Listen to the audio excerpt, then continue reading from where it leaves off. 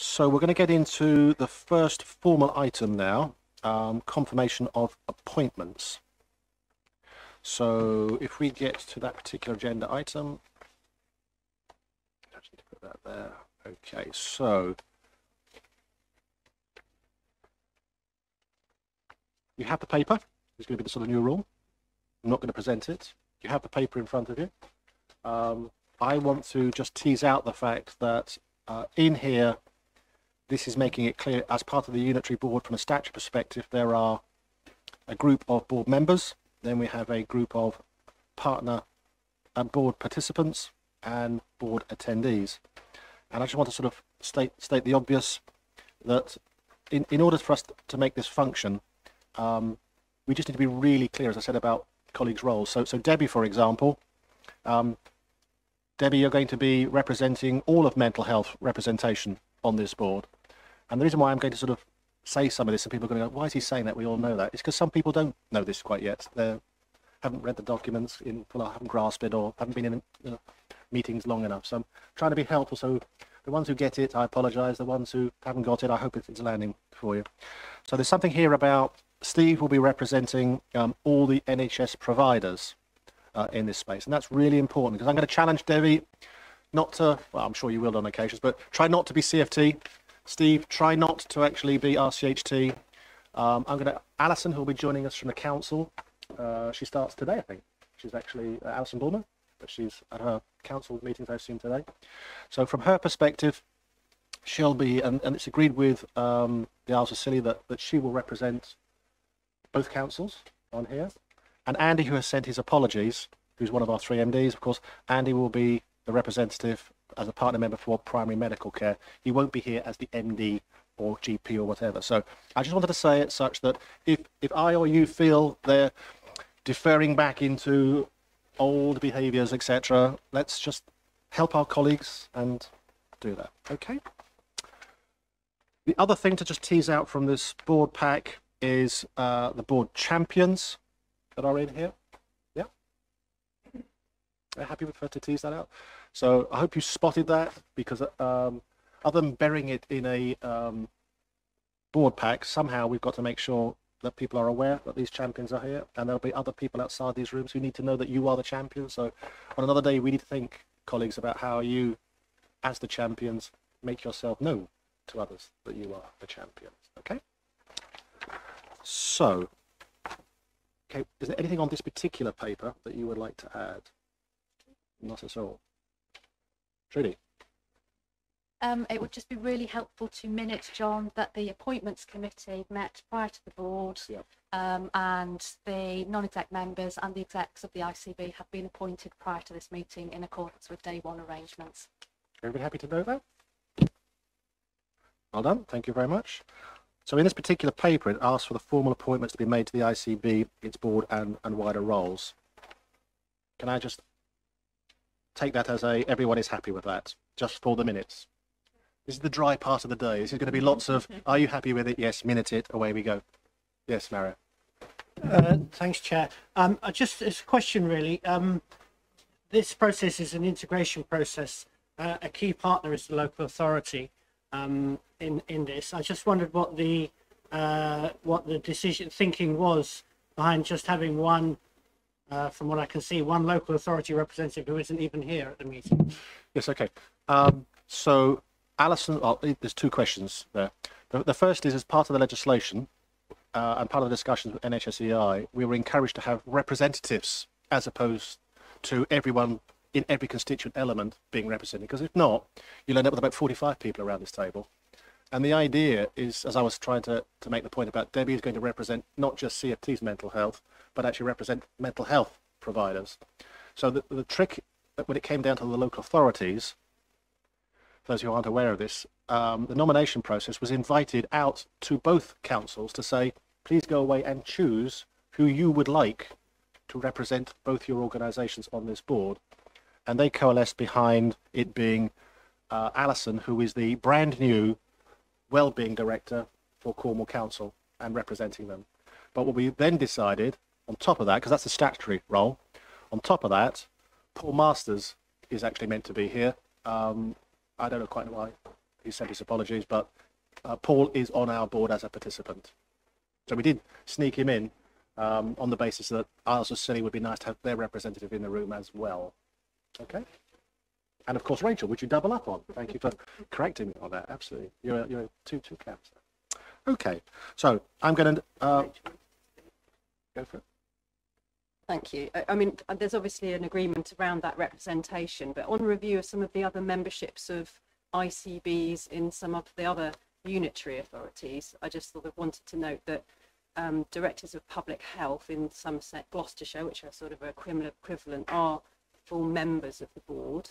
And I know it's something that we've looked at in terms of balance. And, you know, of course, I'm always welcome to these boards and participate fully, but I think it might be something we want to review in the future as we see how the board progresses around that balance of full membership by the director, given the objectives of the ICB. So just my point. For sure. Thank you. In fact, I think one of the things we will talk about is quite when we do a full review, actually, of all this, because there's no point pressing on if it's not working, and we might choose to do all sorts of things differently. So let's agree if it's functioning, but we need to tweak it. We'll have a staging point. If it's clearly not functioning, we'll get to it earlier. Everybody up for that? Yeah. Very. Yes. I think one of the areas of balance that we've tried to seek in terms of establishing the board for day one is to make sure that it's not too big, so it can function as a board, not a workshop, but that it's still got the right representation around the table. And as a collective, as a unitary board, we are all jointly and severally responsible for what we do. So that will be something that's part of our development as we move forward, that we'll need to consider how we do that.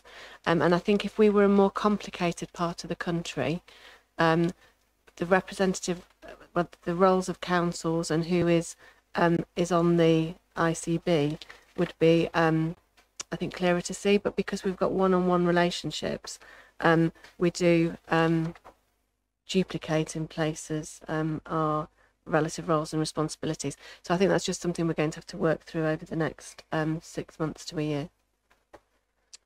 Agreed. So on top of that, there are a couple of other points I wanted to tease out of here.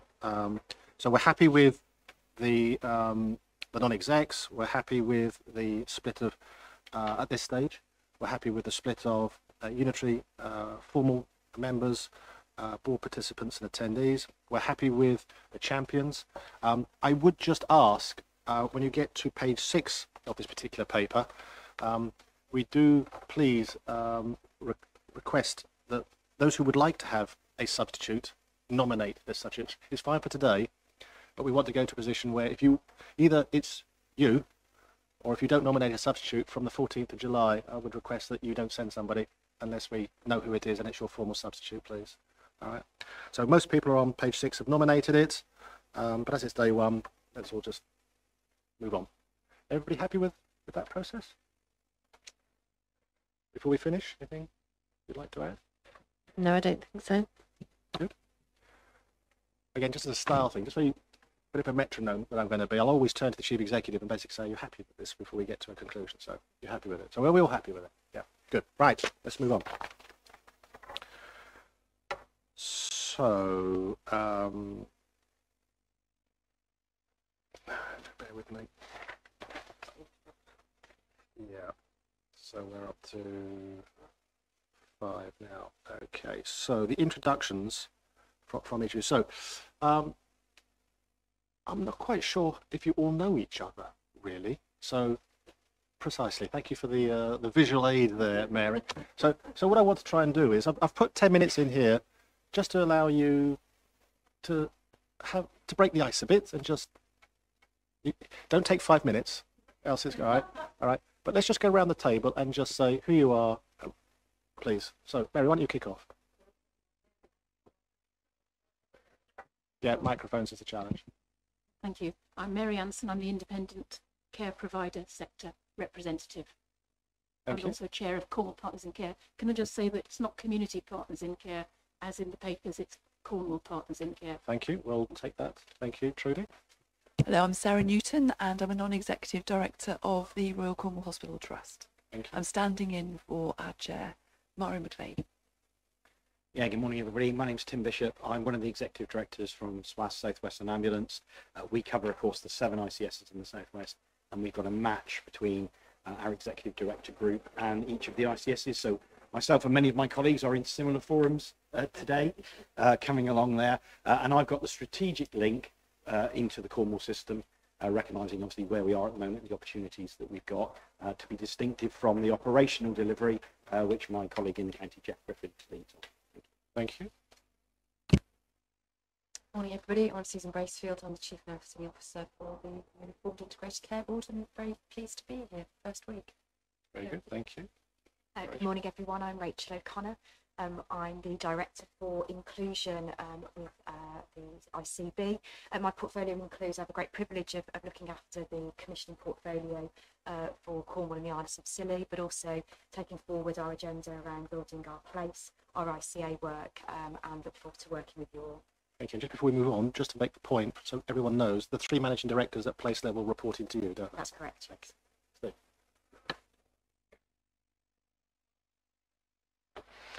Good morning. I got caught out with the A30 being shut westbound at Cheverton Cross, which backed up towards the hospital. So my apologies for being late. I'm Steve Williamson, Chief Executive, Royal Cornwall Hospitals NHS Trust.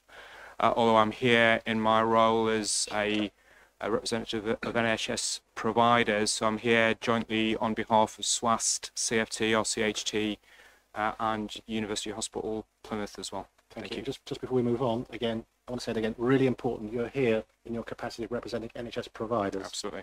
Thank you so much, Steve. Yeah. Hi, I'm Neil Walden. I'm non-executive member of the board, and my responsibility is to chair the Primary Care Commissioning Committee and the new ICA Committee. Thank you. Good morning everyone, I'm Carol Theobald and I'm a non-executive member of the board as well. And I'm chairing 2 committees, Quality and Pathways of Care and Citizen Engagement and Equalities. And in my day job, I am the Chief Executive of Eyesight Cornwall, a local charity. Good morning, I'm San Shrikanthan. I'm also a non-executive member and I chair the Finance, Performance and Commissioning Committee, and I am also in the day job CEO of Shelterbox, and my other responsibilities are also for sustainability and environment and vice chair, but let's hope it doesn't come to that.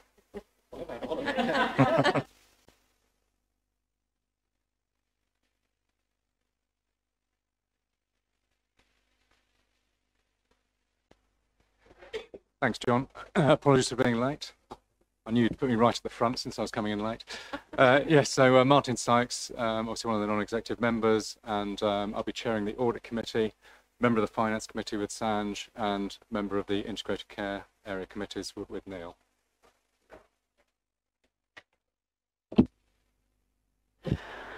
So I'm Kate Shields, I'm the Chief Exec of the Integrated Care Board, and I don't have to say designate for the first time in 11 months, which is very exciting.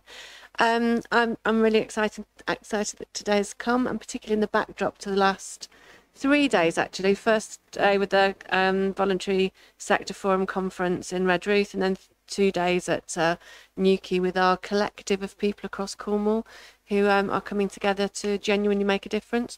And I feel so heartened that one of our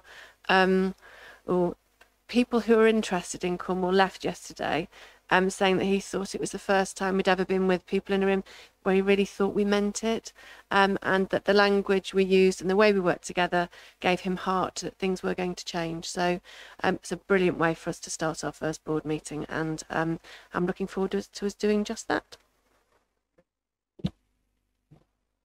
Simon Davis, Chief Finance Officer for the ICB, also delighted to be working with partners across the system and to move things forward, and I entirely agree. Last 2 days was really helpful and interesting, and it felt like we were starting to move in a really good direction. And just to add, besides the obvious responsibilities, I also pick up and will be focusing more on estates and digital as part of my remit, so I hope to bring some more of that through to the board in future. Thank you. Thanks, Simon. My name's Tarn Lamb. I'm one of the non-exec members. I have specific responsibility for workforce and for REMCOM, and I'm also the champion for equalities. My day job, I run a charity in Cornwall called Cornwall Neighbourhoods for Change. It's a community development organisation. And I also have another job for 1 day a week, which is that I'm on the National Lottery Community Fund England Committee and help them to set their strategic direction.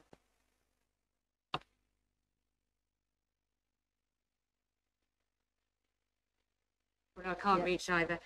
Morning, everyone. I'm Carolyn Andrews, as of today, Director of Transformation and Partnerships.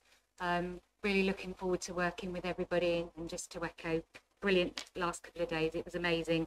As of today, my portfolio includes the partnership working piece, governance, engagement and comms, climate resilience, strategy and planning. And for the next few months, those strategy pieces and some of the governance pieces are probably going to be my focus, because from an ICS perspective and an ICB perspective, although we've transitioned obviously today, there are still some outstanding pieces of work that we have to do for that transition with NHS and I, with some guidance that's only literally come out in the last couple of days. So we're still on that kind of transition piece. Morning, everyone. I'm Rachel Wigglesworth. I'm Director of Public Health that covers both Cornwall and the Isles of Scilly, and it's a statutory post that's appointed by the Secretary of State for Health. So I am an independent role. My duties are around improving the health of the population, protecting it and reducing health inequalities. Thank you. Morning everyone, Patrick Weir, Director of Workforce and OD for the Integrated Care Board, no longer designate as of today, which is equally exciting. My role is to help develop an integrated workforce strategy across our health and care system in Cornwall and the Isles of Scilly. Looking forward to doing just that. Thank you. Good morning. My name is Helen Skinner. I'm the new Chief Medical Officer, and as mentioned, I'm now in, I think, hour 2 of the job. Very exciting to be joining Cornwall and the Isles of Scilly from New Zealand. I couldn't really go any further. Very excited to have been immersed in the direction of travel, and a really exciting journey from the last 2 days. So a huge thank you to everyone for the warm welcome over the last couple of days. I'm Margaret Schwartz. I'm Chair of Cornwall Partnership Trust. Thanks, Maria. I'm Emma Ridgewell-Howard, and I'm the Chief Executive of Care No Local Medical Committee, which is the statutory representative of general practice. We're a membership organisation, try to stay as independent as we can, but that's our lens. So, and it was a brilliant couple of days. So thank you for letting us be part. Thanks. Hi, I'm Mario Dunn. I'm the Chief Executive of Healthwatch Cornwall. Healthwatch has a statutory role which was defined in the legislation that created the ICS, or ICBs, ICPs, and I'm here to make sure that you keep that commitment to put the public and the patient at the front and centre of all you do.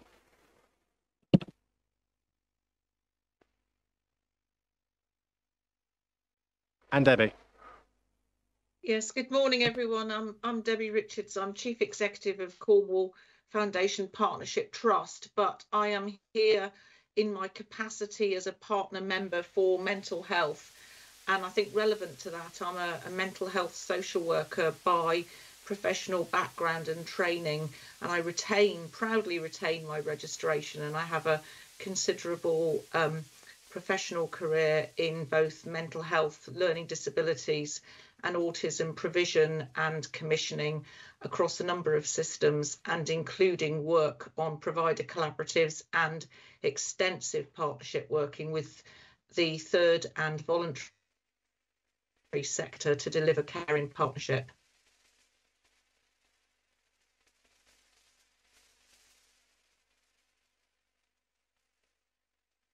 Thank you. I did set the scene, didn't I, really, earlier on? Patrick, just a small point I should have picked up earlier on. In terms of particularly our 4 partner members, can you just make sure for the formalities that you actually get everyone's letters back and signed? Because until it's signed, you're not quite over the line. I should have said that. All right, so with all the best of intent, happy with you, but please just get a bit of paperwork done, please. Thank you. Okay. Okay, anything you like on that item? No, other than welcome to everybody, and I can't wait for us to develop our unique personality as a board. Very good. Okay, colleagues, let's move on to item 6. So, Kate, over to you. It's about the Constitution. It is about the Constitution, and I have your words ringing in my ears, John, in terms of personal. Thank you. It's contagious. So I have your words ringing in my ears, John, around the Constitution. So I'm going to assume that everybody's read it rather than me going through it slavishly. And I'm asking the board to receive the ICB's Constitution and to note that any changes to this document require approval by NHS England.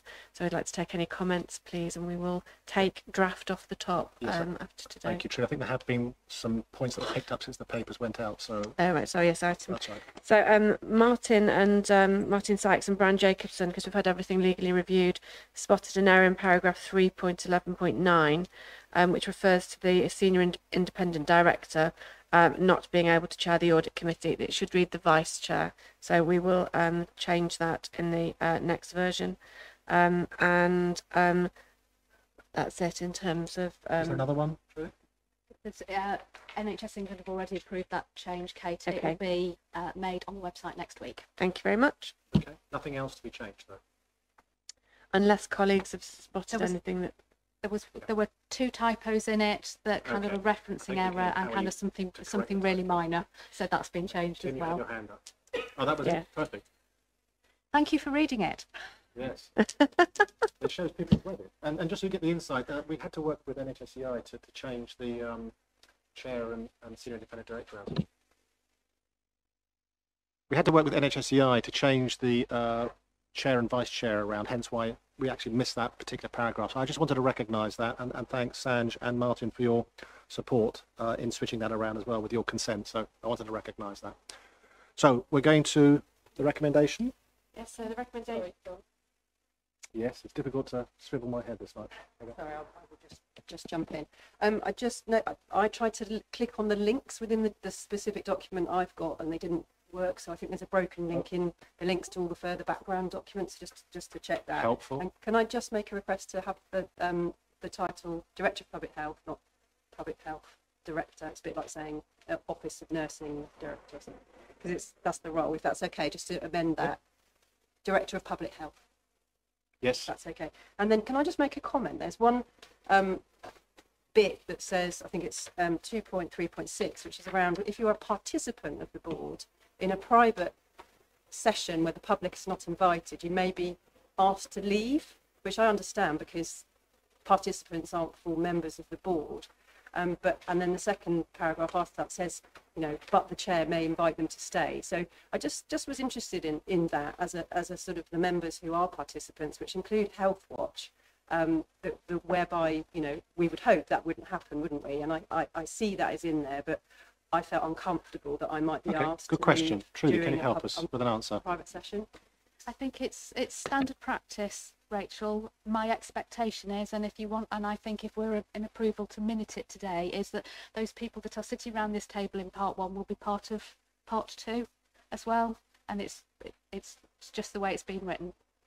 Yes. I think that's an important point because we're either a board or we're not. So if we're a board in part 1 and part 2. So I just want to check that we're not going to distress anybody nationally by removing a very important point from our constitution, and if we're not, then we as a board need to define our how we work. So my preference, Kate, if that's all right, because actually getting the constitution changed is really difficult at this stage because it's already been agreed by NHS England. My preference would be to minute it as part of this inaugural meeting and demonstrate that that is what we're signing up to. And are you happy with that? That was the resolution. I'm happy with that. I think that should be part of the review process. Yes, agreed. But I wanted to raise it. Thank you. And Rachel, I think if we can carry, some of you know me well, I love minuting things so that we can hold ourselves collectively to what we said going forward. So when we come to do the review, we'll certainly be in the minutes and we'll pick this up when we do that. Can we coalesce behind that as then agreement of the constitution?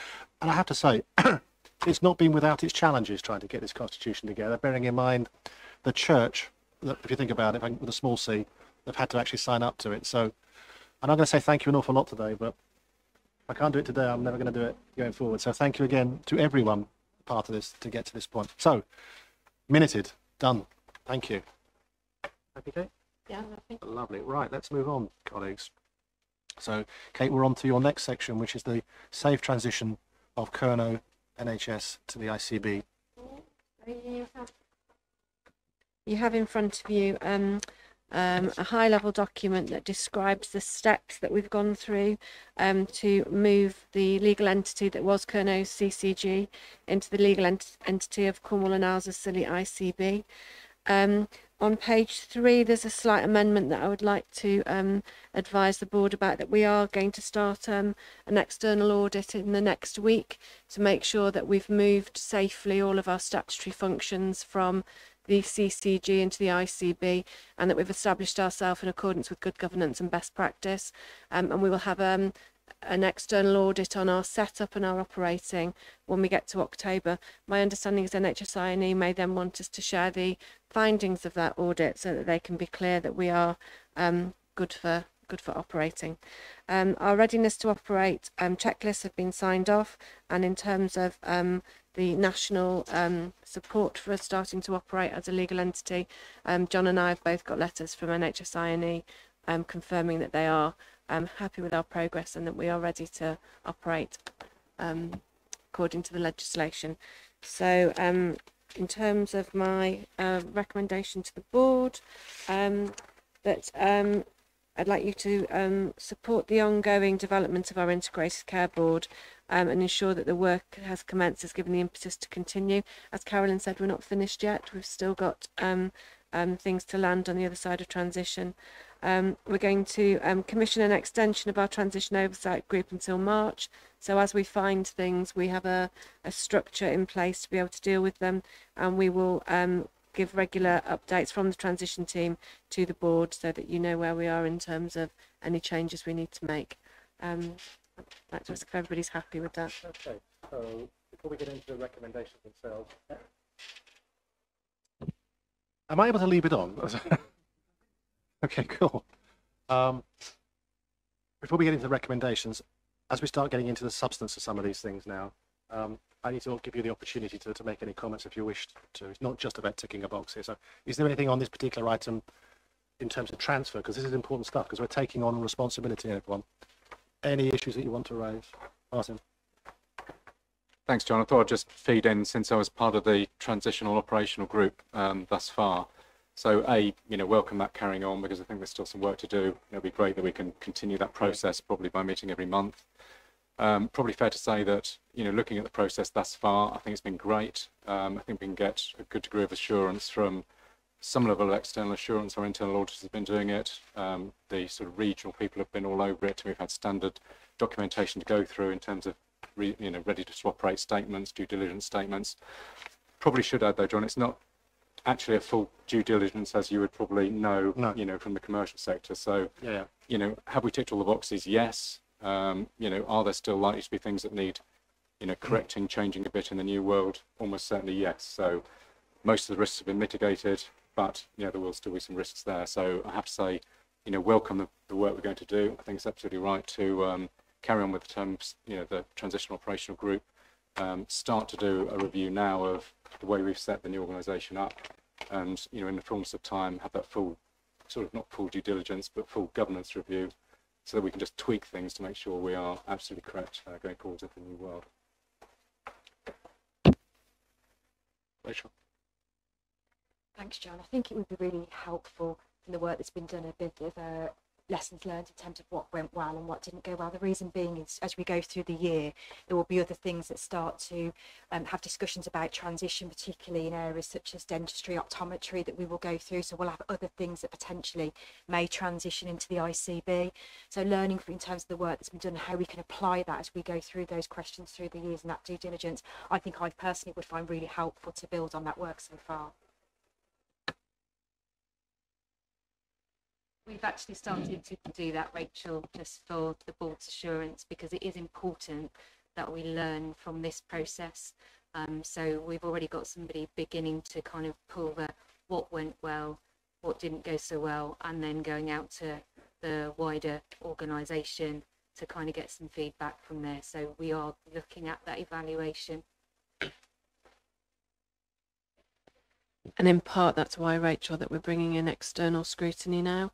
So there will be some risks that need immediate management between the CCG ending and the ICB starting, and there were things that we find during the first couple of months of operating. So we just want to put a structured framework in place so that we can hold everything in one place.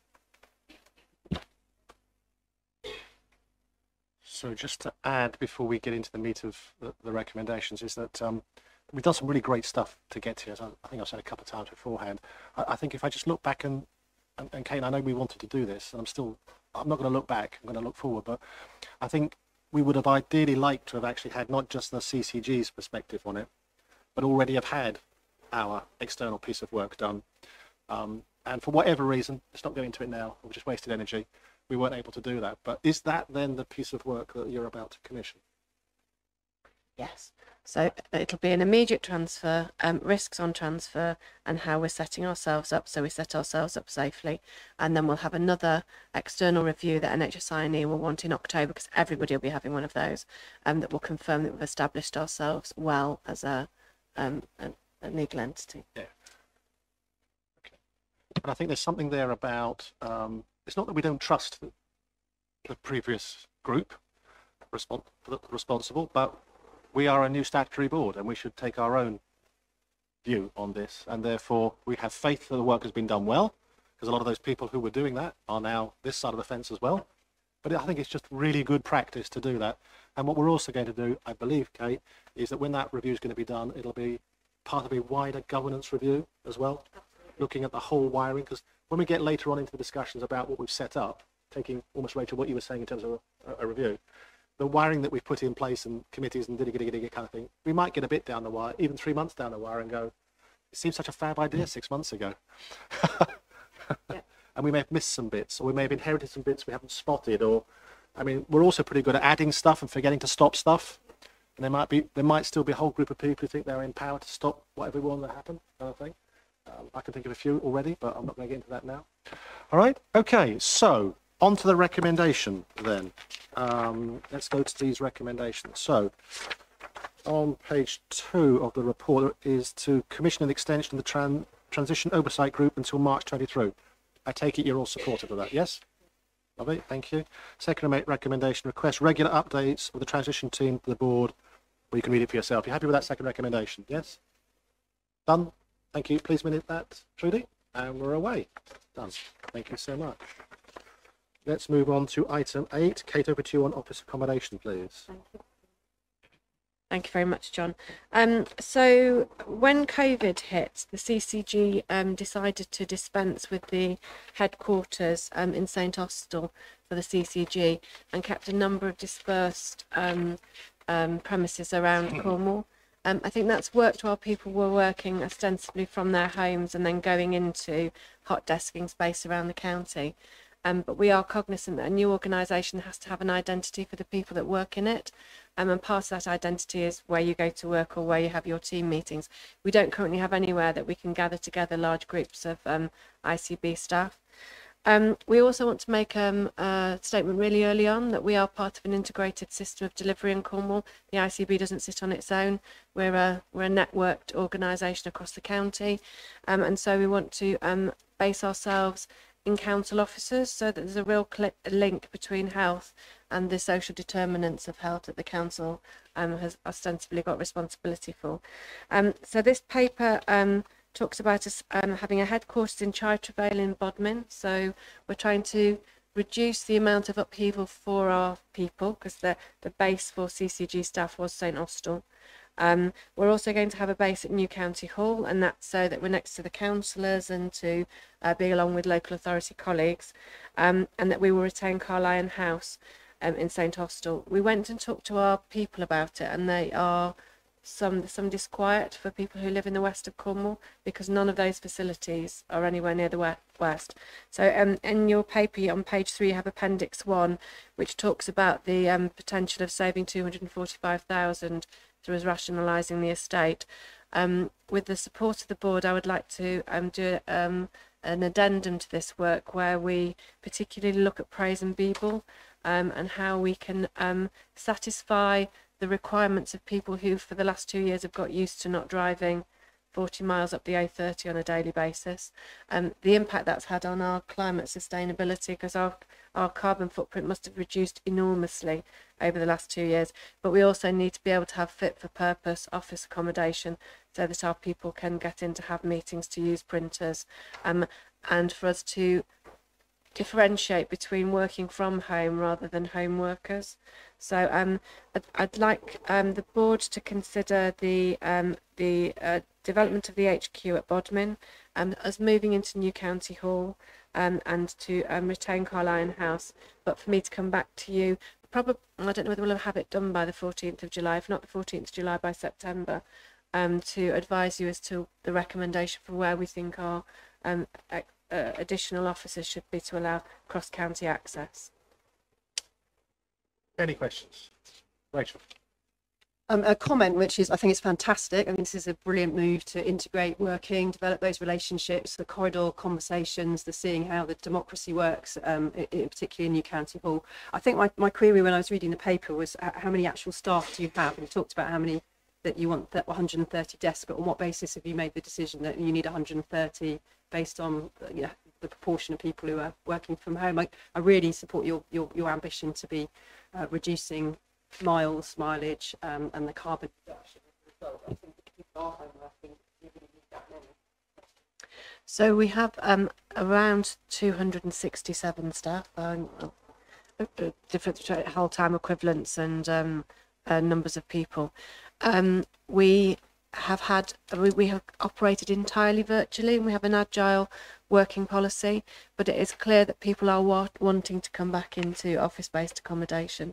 So the 130 that is in the paper, remember, may flex if Praise and Beeble comes back onto the desk numbers for the organisation, and that's what we really need to test. Some of our people really want to work from home. We need to test whether for business delivery purposes that is going to work for all of our staff. And then also there'll be ongoing employer liabilities around people working from their own homes rather than working in them sometimes. So we'll be able to bring a more fulsome answer back in September. Neil? Whilst very mindful of the financial imperatives involved with this, when I looked at it, I naturally, with my ICA hat on, asked the West ICA how they felt about the move. They are understanding of the reasons, but in terms of a base in the west of the county that hopefully promotes and engenders the kind of collaborative working that's needed to transform care at place, the ICA are hopeful that there will be support from the ICB to seek solutions which might be across partner organisations to try and find somewhere that provides the kind of face-to-face creative type of working which we saw in the last 2 days. And I think part of that is the distinction between core ICB staff and the development of ICA-based teams. So the east part of North and East ICA would like to retain Saltash. Has it got another name of the... Which house? Peninsula House in Saltash. Now that's an NHS E&I building, so we are working with them around how much of the empty building we can use for East ICA. So I think there are two distinctions here. One's how we bring ourselves together as an ICB, which will get smaller over time, because some of our people will go into ICAs and into providers. So as we work over the next couple of years, the planning functions for planning mainstream trust-based services probably shouldn't sit with the ICB centrally. So this will change over the next 2 years. What I'd like to get right from the start is somewhere where we can pull together 200 people in a space and to have a face-to-face conversation, because I think a lot of our people have missed that. And for those of you who know the history of organisational change in Cornwall, whether it's PCGs to PCT small to PCT large to CCG, you'll know that every single one of those organisational changes has been fraught with concern, conflict, sadness. So we're trying really hard to make sure that this one isn't. So I'm really happy to bring back iterations, but right from today, I'd like people to know we have a headquarters. If you want to talk to somebody, you know where to find us. We will be present in these parts of the site on these dates so that we've got a visibility across our staff group. Okay. Yes, I don't think we want to take the Elon Musk approach to working from home, as you know that. But I would also, do you know his story? He wrote out to her and said you can work from home so long as you do 40 hours in your office first, which is an interesting approach to remote working. The only thing I would say, which you might want to reflect on, okay, is I'm not sure we could have done yesterday and the day before on Teams. There is no substitute for that kind of creative, innovative, getting those juices flowing kind of thing that we've got to think about how we engender that, and that's done in place. Okay, so are we happy to move to the recognising it's changing based on what's Kay said? Are you happy to move? No other comments? No. So okay, just help me as I go through these. So you want us to endorse the proposal from the council for accommodation at New County Hall? Yeah. I do, yes, please, and that Chai Travail is our headquarters. And that's the second one with the Chai Travail bond. So the first two, everyone's happy to recommend? No dissenters? Lovely, thank you. Can we just do the third one? Serve notice on their house. So I think we need to serve notice on Victoria Approach in Roach, which is where we are now, but we shouldn't serve notice on Daramoba House until we've gone back to talk to our people. That's great, yes. Everybody happy with that? Can we? Oh, who's taking the minutes? Yeah, Sam, thank you for taking it. Yes, if we could take that minute, please. And the fourth one? Approve the recommendation of a continuation of reciprocal arrangements of accommodation with NHS England, and that is the Saltash Peninsula House particularly.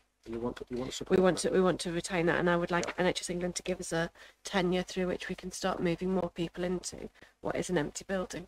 Okay, so there's 2 points there, the minimum and then going further. Everybody happy to support both of those? You've got both support on that. Excellent. Thank you very much. Let's move on. So we move to approval of the essential ICB governance documents. Now, who's being tested on this? Who's going to lead on? Carolyn, you're going to lead. And delegation, and then Simon's going to pick up the standing financial instructions. So we've got our scheme of reservation and delegation, and obviously this is outlining our decisions and our functions and who can actually make a... Yep. I noticed that Trudy's not in the room. Is it important that we get any Brown Jacob feedback first to your observations or not? That's what you're going to cover off. Thank you. Sorry, interrupted. That's okay. And we've had to do this as part of our due diligence and as part of the transition piece from the CCG to the ICB, but it's also part of the governance review that we've started to do. So as in the paper, we've got 3 key governance documents which being presented to the board today. We've got some recommendations there, but what I'd like to point out is this is one of the documents, as I say, that have gone to Brown Jacobson. So this is the solicitor that is actually doing a bit of a review for some of our documents at the moment. We've sent them 20 and we've had some feedback from 9 of them. And effectively the overall feedback from Brown Jacobson on our scheme of reservation and delegation was that the feedback received in general was positive. On the scheme of reservation and delegation, they suggested that there's some helpful inclusion of some missing section numbers, which we will do. They wanted just a little bit of better consistency of language around the terms of non-executive members in line with the Constitution, which we're doing. Supplementing some existing clauses with some additional text, but there was only 3 of those. inclusion of climate change duties, because although we've referred to it, they'd like a bit of expansion.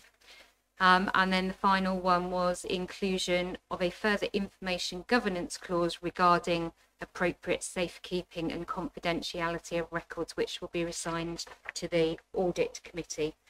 So those things are now going to be put into place.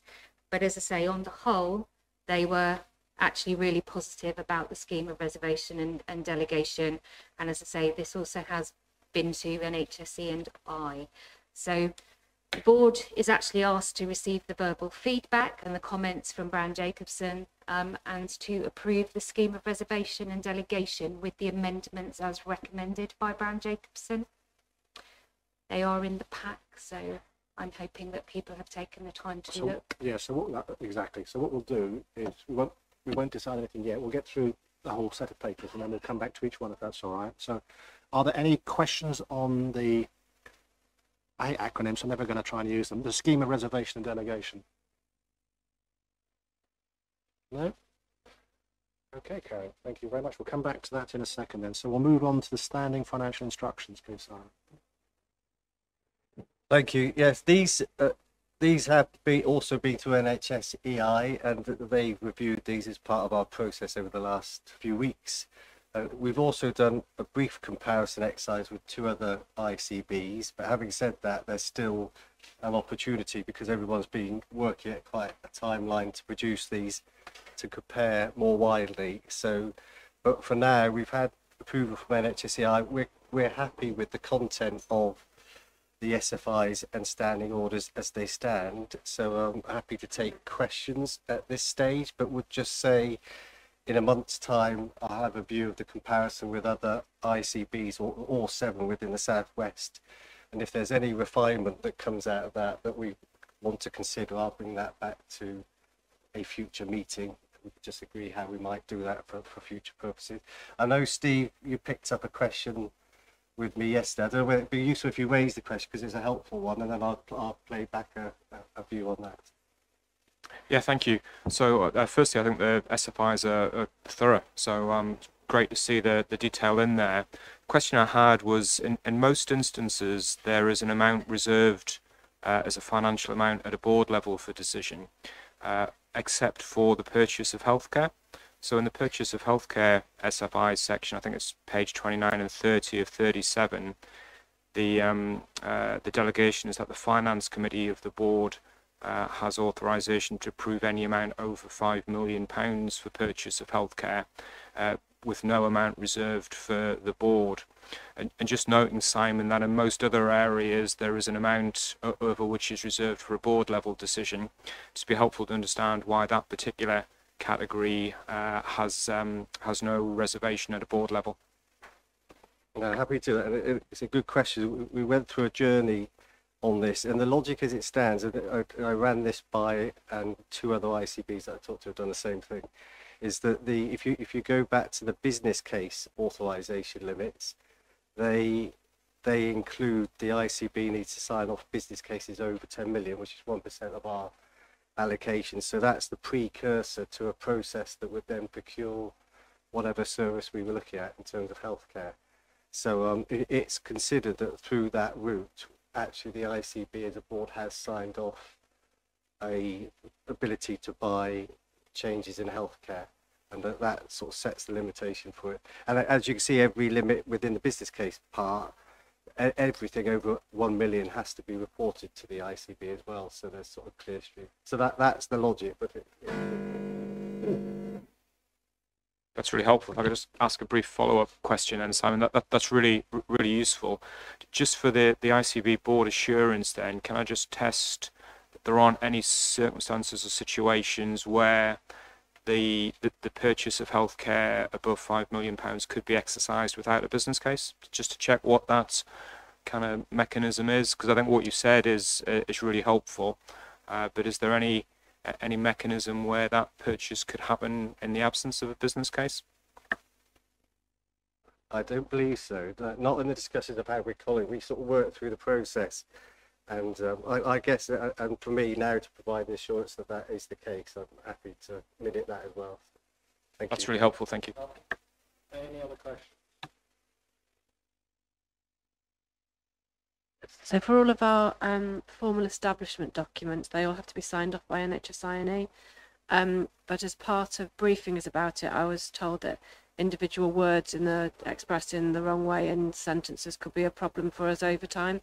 So we are having all of them legally reviewed so that we have a minimum sign off by NHS and then a legal view around the application of them for us as a legal entity. So we're trying to make sure that we cover all bases. Okay, any other questions? Any other questions? Okay, so I've got an observation, if I may. So, love the facts. Can I have a good faith clause that we might have in here, which I never think this will happen, but I just wanted to say it. If there is £1 million limit, can we just make sure in good faith that if there's suddenly 5 million floating around, we don't end up with 999,999 ones that don't come to us? Can we just collectively buy into the good faith clause? Yeah? You know, we've all been chief execs, I most have, so played that game myself, all right? So, damn. Happy with that? Very happy. Very happy with the good faith clause. Very good. My services in the past have been bought on that basis. Don't put that in the notes. Thank you. Very good. Anything else you want to add before we move on? No? No, all okay, good, thank you. So let's move to your... Did you cover off the scheme of delegation in that? Yes. So you covered off both your... Yeah, and that was the query, actually, was the You did the two. So I'm going to pause for a second. On all of those items, anything else anybody else wants to ask or challenge? So before I bring us to the recommendation, anything else you'd like to add, Kate, on that? No? Very good. So I'm going to bring us to the recommendations. So we're going to receive we've received verbal feedback from comments from Brown Jacobson, and we're happy to note and take those. Agreed? Yep. We're going to approve the SWORD SFI SOD subject to any amendments. Yes. Happy. Thank you. We're going to delegate responsibility to the chief exec to make any minor changes and publish the final versions. Everybody happy with that? Yep, thank you. And receive for approval further copies where substantial changes are required. Yeah, go for it. Sorry, I suppose minor means typos and wording, and significant, or the next was changes to pound of values. Just to make the difference between minor and... Yeah. Trudy would like to make an observation? Yeah.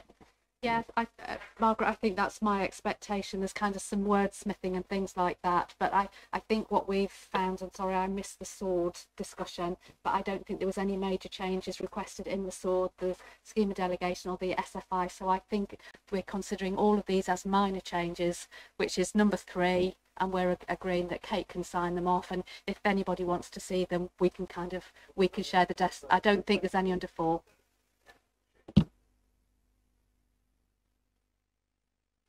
Any way we can keep it on? So we keep missing it, no? Okay.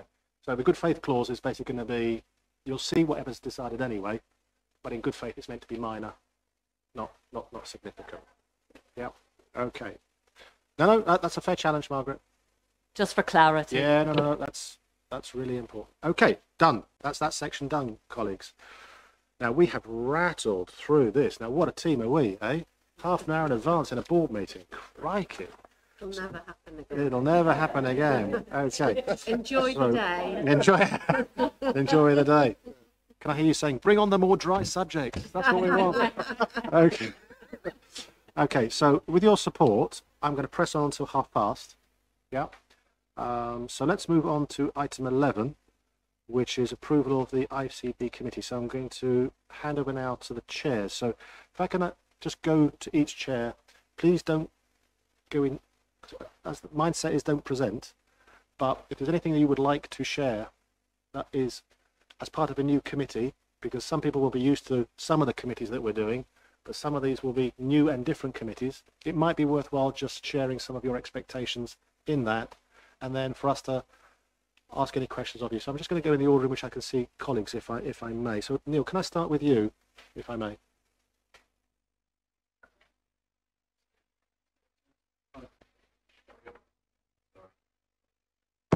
In terms of the Primary Care Commissioning Committee, I think I just wanted to say that those terms of reference have been recently reviewed whilst within the CCG, but in terms of the way the ICB will be working, we added in a paragraph which is below the listed responsibilities on page 7 as to assurance about the role of primary care in supporting system priorities for the ICB and vice versa. It didn't seem right, though much of primary care commissioning is delegated via NHSE, that primary care wasn't formally acknowledged to be contributing to system priorities, although they do that as part of ICAs, but the work in primary care seemed to need to link into that. So that's a subtle change that's been added. Is that okay? Yeah. Committee individually, and then I'm going to come back to that overarching one. I thought we might start in the detail here, weirdly for me. But so on this particular committee, any questions or clarification you want from Neil? Rachel? It's just to make the link, just so that everybody's aware that this is obviously in tandem with the paper we'll have later about the full primary care delegation agreement. So that delegation agreement works in tandem with what the committee then has responsibility for and how it executes that duty. Very good. Good, thank you. Move on to your other one, please. Oh, I missed, yes. Sorry, I just wanted to make a comment about primary care commissioning as well, that, you know, really the ambition to join up commissioning of primary care from other routes, because the council has responsibility for some of that as well, and we did some good work in the Overview and Scrutiny Committee jointly presenting, so the opportunity of working differently would include those other elements of health through other parts of the non-ICB responsibility. Okay. Thanks. So Neil, can I just use yours before we move on to the second one, actually, just to make a general observation. As a group of non-execs, we've had the luxury of actually having quite a few months now, I think, to work together and talk about this. And I think we're actually ahead of quite a few of the other 41 ICBs across the country on this. It's much easier, isn't it, to actually start with a smaller group of members and then include people in, rather than actually go for, let's invite everyone and go, oh, I wish I actually hadn't done that, and then would you mind leaving the room? So part of the thing here is about to learn and change as we go. And one of the things that we need to do as we move on from Neil's committee to some of the others is that we need to work with all partner organisations and their committees just to make sure we understand that we're not doing their piece of work and we're not, there's an element of trust, etc., but we have to gain assurance as well. So at some point, coming back to Rachel's point about a review, there's going to be at some point we're going to need to get to a point where we review not just our terms of reference for this of committees, but actually our partner organisations, and to make sure they are complementary and not competing, and that both get assurance from each other and we work as one team. But it doesn't just apply to one committee, that's to all of them. I just, in case I forget that, I wanted to say that now. So please move on to your second one now. Can I just go back to the PCCC? I forgot to mention that because of the issue of conflicts of interest previously, whereby CCG members were actively working as GPs and were on the primary care committee, there was a need to hold parts of that meeting in public. However, those issues do not now exist, and I hasten to add, I am fully retired from general practice now.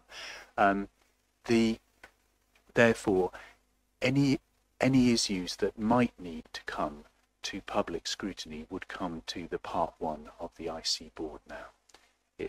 That's again a small change that's been made. Thanks. The ICA committee, this is a new committee, and effectively the terms of reference, the first main substantial bit of it mentions a word development, because there is a need to develop against what already exists in the ICAs. That committee will be basically providing assurance against the ways that the ICA forums, which will exist in all 3 parts of the county, deliver against the needs and the health inequalities of their populations. And these are all mentioned in the terms of reference if you've looked at them. And we have been careful to ensure that what we're trying to iterate is a developmental process that brings our partner forums along with us in developing a lot of the ways we're going to work. I think it's really important, if we're talking about subsidiarity, that that is able to happen, in that their involvement helps us the way we're going to work.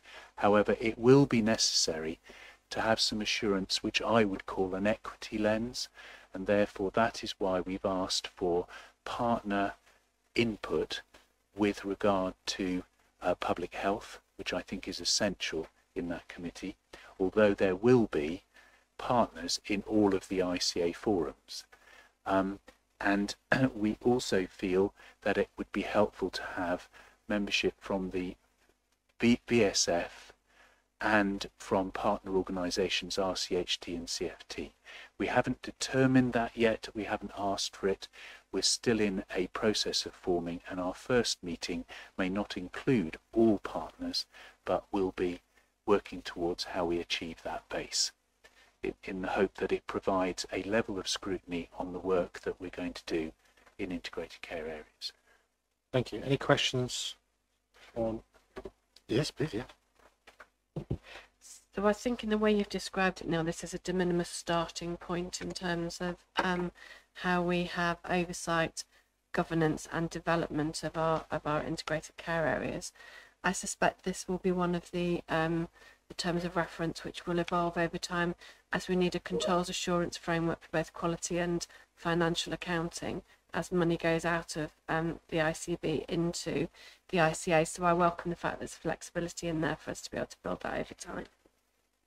Any other questions before we move on? I've got one observation just to make. This is me trying to be helpful, so we all start with similar kind of ideas. So given the fact that we mentioned, or I mentioned earlier on, that the three managing directors who are, I have to say again, I don't like the title. Okay, I'll just throw it out there. Don't like the title because it infers everyone reports into them, but it's a mechanism, I think, for us, once we agree as a collective group that we actually wish to take certain commissioning and pass down to place level. The importance then is that the committee that you then chair will make sure that it's scrutinised, and also because the idea is it's not just a scrutiny committee in terms of once the decision's been taken, we'll just tick the box. We've got to add value as a group and add challenge on its way to making decisions too. So there's something for me about an up and down process here, but I think it's really important then that colleagues at place level feel they can contribute, but once it's then decided in terms of the money, on behalf of the statutory group around this table, that actually your group are scrutinising that, just so you're really happy with that, Rachel, and clear on that. Yeah? Very good. Okay, so Carol, please introduce your two committees. So the first one, can everyone hear me? Because I know these mics are a bit, you're not hearing me? It's more for, the mic is more for Debbie, actually. The lady over there was... yeah, anyway, so yes, so the first one is quality and pathways of care, and interestingly, looking and talking to some other ICBs, they aren't necessarily described in this way, this particular committee. So in other committees is quality and commissioning or performance was also included. We'll come on to us, there's a separate reason why that's been separated. So we've got two pieces of content here. We've got the quality side and the pathways of care.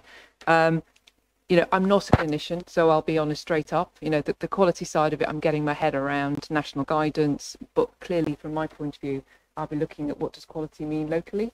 And I mean, clearly, Helen and Susan, my two go-tos, have only just come on board, so we'll be spending some time together about what that means. So I really want to understand what the national requirement is, but also then what do we want to be doing locally. The pathways of care bit for me is around the journey of the person in Cornwall and the Isles of Scilly through the system, and that for me is really exciting. That's the bit I really want to get my head around, about how can we improve that journey and what's people's experiences now and how good can it be. And that's really, and then it talks about, you know, tackling inequalities, and we've obviously got the planning and the improvement side of it, and it's got some governance and risk in there as well. So. I'm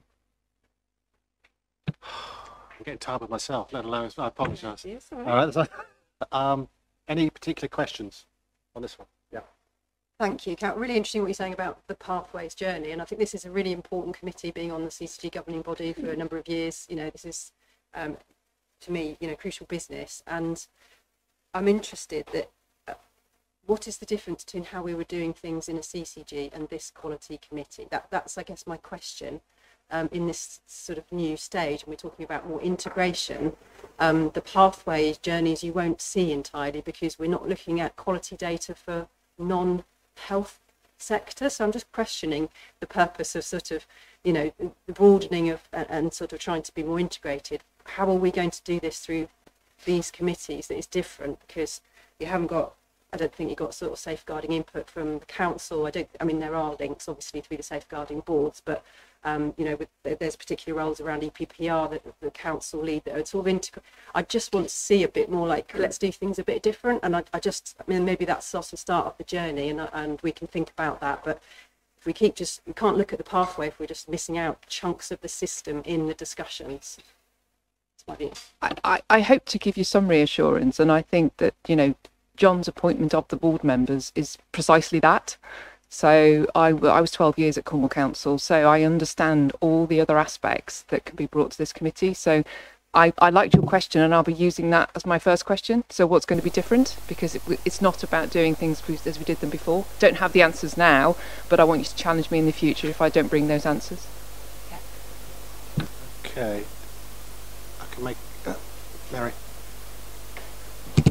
Thank you. Just to say, you didn't mention within your consultees the independent care sector, and pathways of care are very significant for us, and also something that CQC are now actively going to be reviewing.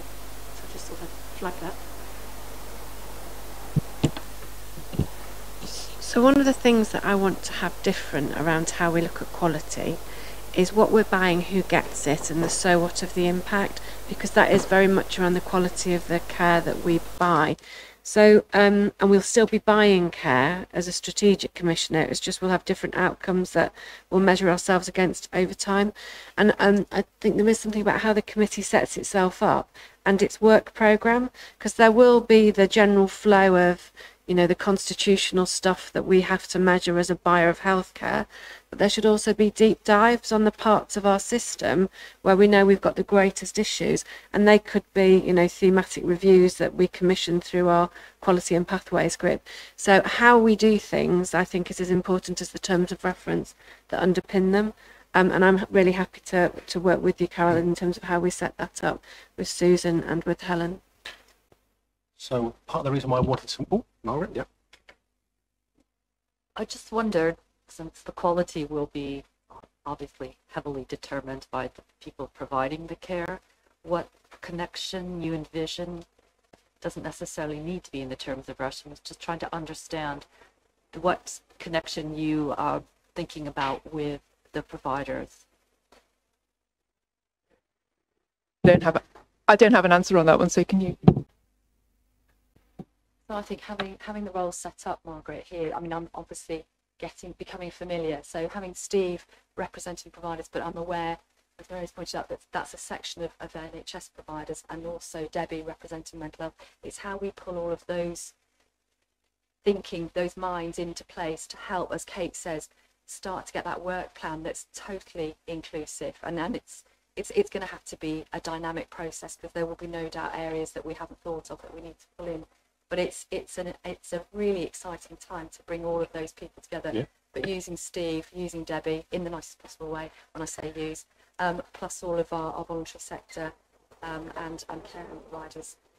Can I make a suggestion? It's probably, I think I'm on.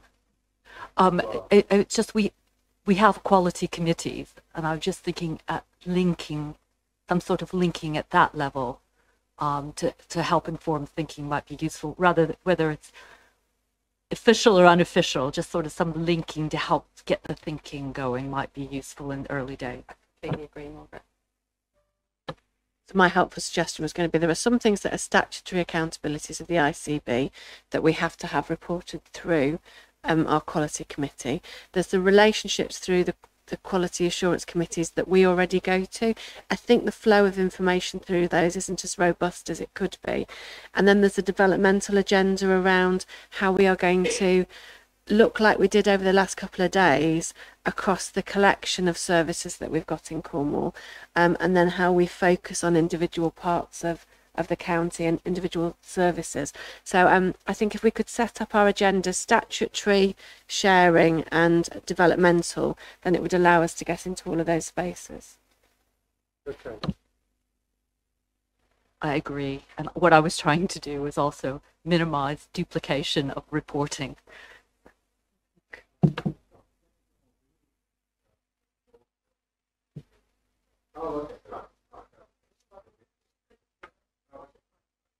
John, Margaret. Sorry, could I just finish just finally on that? Margaret, just to reassure you, what we don't want to do, I don't think any of these committees, and I speak for my member colleagues, is duplicate what's going on at day-to-day activities. When we say we want to keep these short and snappy, and that's my language, it's not about whizzing it through, but it's actually about scrutinising what's important and understanding and getting assurance from people saying, is that activity happening? Show me the insurance. Is it happening? Show me the proof. Okay, let's move on. Let's do something else. Otherwise, we're just layering and layering and layering, and actually there's no script. Steve? Absolutely agree. Thank you. Steve?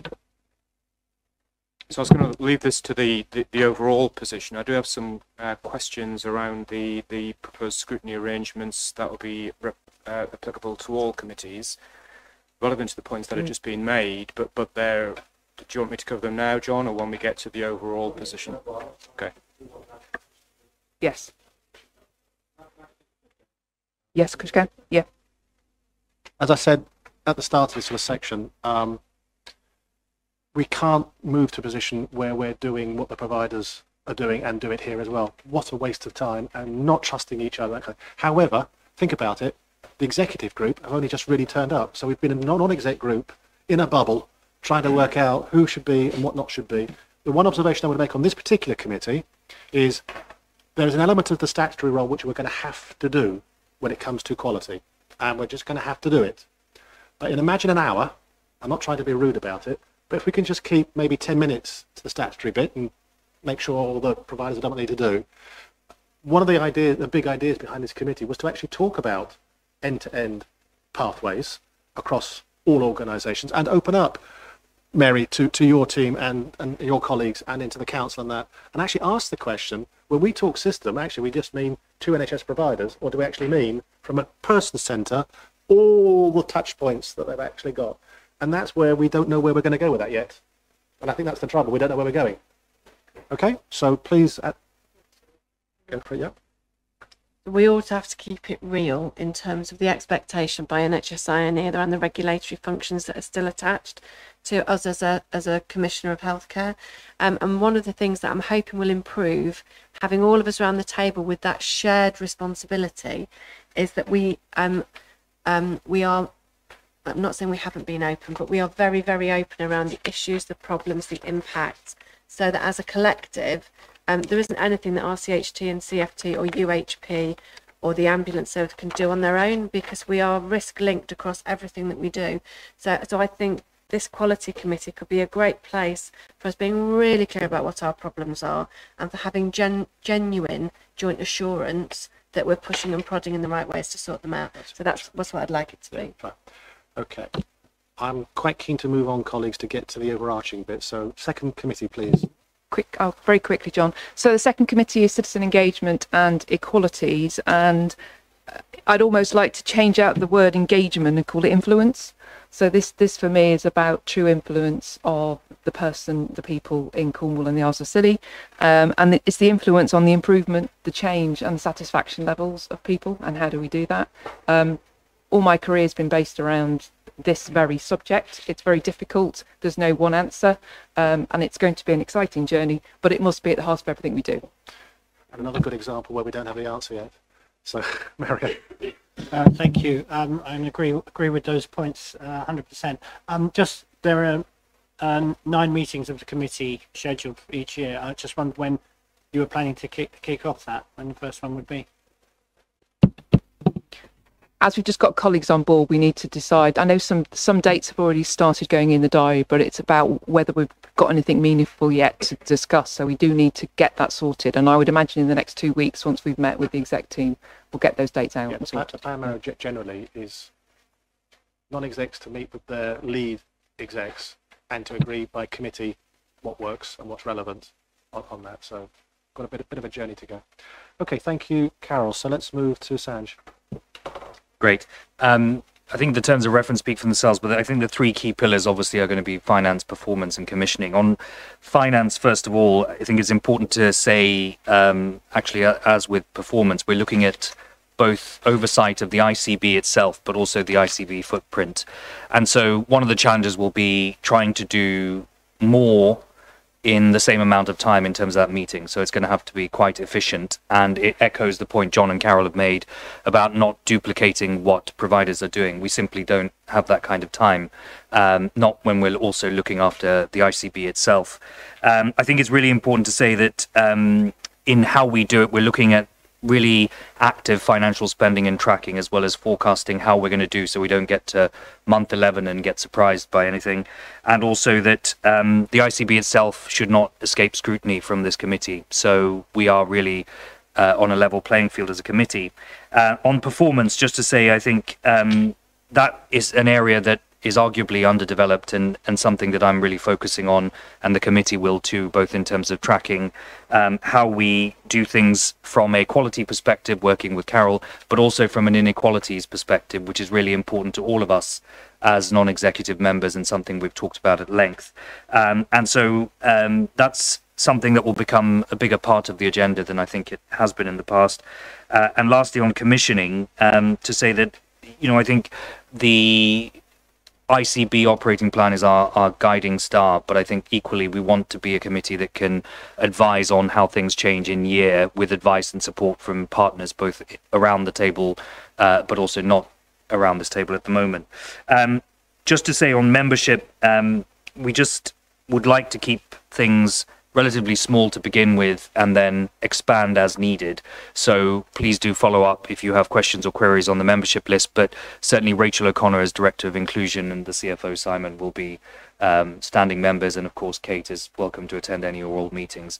When it comes to partners, really would like to have a conversation on what makes sense and when you'd like to be involved, and certainly a lot of transparency in how we feed up the outcomes, not minutes that don't always get read, but the key outcomes at this meeting so that they're sequenced. So you will hear outputs and outcomes from that committee at the ICB.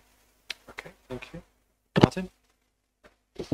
Thanks, John. Yes, the Audit Committee is sort of mandated nationally, and as such, most of the terms of reference are aligned to a national set of terms of reference which we were provided with.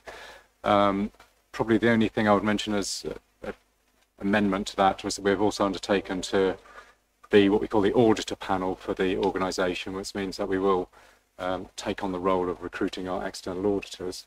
As I understand it, our existing external auditors, Grant Thornton, are going to carry on for this financial year. So we've got a set of accounts for the last financial year just being finished off now. We'll also have a second set of accounts for the last 3 months of the CCG, and then the first year of the ICB accounts will be audited by Grant Thornton, but we will have to appoint a new auditor, so we'll be undertaking that process, I imagine, Simon, sometime towards the end of this calendar year. So yes, mainly the standard things: financial reporting, risk, internal and external audit, governance, internal controls, counter fraud and whistleblower. Very good. Okay, let's start with workforce. Let's not be under any illusions how huge an issue our workforce is across all partners and providers. So we really need a really collaborative approach on this, and I think it's got a great opportunity to show how having an integrated system can really make a big difference, Mary, from the people that you're working with in the independent providers, from the voluntary sector, all the way through all of the different providers. So we need to be able to move from the crisis that we're currently in to a joined up strategy with some jointly agreed priorities and some collective and agreed interventions. We need a whole workforce, whole system workforce that looks at people and then being part of our workforce, being part of a caring system. that needs to be much more organisationally agnostic while meeting the needs of each of the partners and deliverers on their own. We know it's not just about workforce and their qualifications, it's about their terms and conditions, it's about the cost of living crisis that's going to be coming upon us, and it's about their housing and transport as well. As I said, it's a challenge, but it's also a great opportunity. So we've started quite small in terms of the regular members, and we'll then move and widen out and allow more people to come in terms of good practice work and getting some traction. I'm not going to say anything more about workforce. So Remcorm, I stand between you and a cup of tea. So the first part of it, it's remuneration committee. Yeah. Okay.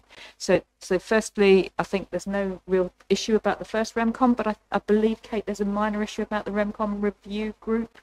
Do you want to deal with that now?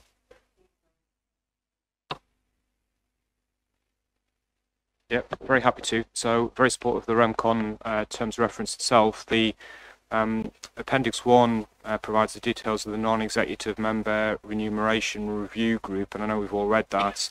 That proposes a membership of 2 ICB executive members of the board, 2 ICB partner members, and an independent member. I would just observe that clearly non-executive directors of this board have a role to determine the salary of the executive directors of this board. So I would suggest we amend that. Yeah. Tan, what are your thoughts? I think Kate's going to take. So I asked Trudy to speak to our solicitors to get some advice before our meeting today. They have advised us that 2 ICB members, John and myself, so myself still makes me feel uncomfortable, 2 ICB partner members and 2 other non-ICB people who are part of the ICB board with a quorum of 4. The above has the benefit that 2 and 3, so ICB partner members and 2 non-ICB people who are part of the ICB board, outweigh the fact that I'm there as the chief exec. I've asked for the advice in writing so we can circulate with our colleagues. I'd like to go back, and I think I'm not sure it's right that I'm on the review group for our non-executive colleagues. So we are going to benchmark this with other organisations in setup. For the AHSN, I'm on their review group for non-executive directors, but I'm there as a non-remunerated non-executive director. So we will benchmark best practice, and we'll send a post-meeting minute out of the membership of this group so that everybody's aware, if that's okay. And you need to sign up. Yep. Is that okay, Tom? Whatever you do. But well made. That's really helpful. Thank you. Sorry, Trudy, go for it.